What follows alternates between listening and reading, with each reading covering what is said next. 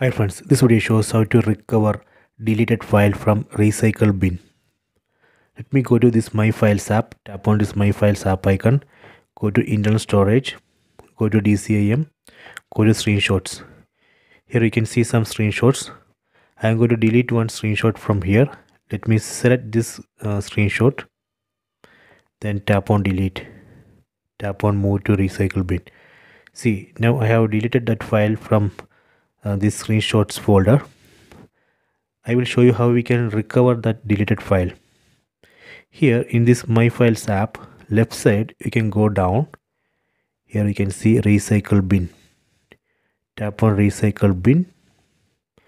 Here you can see that deleted file. So I am going to recover this file. Select the file which we need to recover. Let me tap and hold on this file. Okay, selected. Here you can see restore all. Tap on restore all. Done.